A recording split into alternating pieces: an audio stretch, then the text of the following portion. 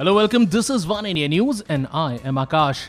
Senior BJP leader from Bihar, Hukumdev Narain Yadav may replace Hamid Ansari as the new Vice President of India, a media report said on Thursday.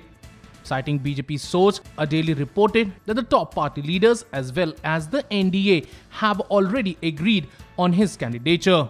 Yadav, a leader of the OBC community, has been a 5-time MP from Bihar. He is known for making fiery speeches in the parliament.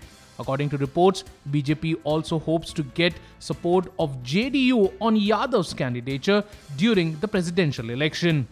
75-year-old Hukumdev, who had been a union minister of the state in the past, is an MP from Bihar's Madhubani.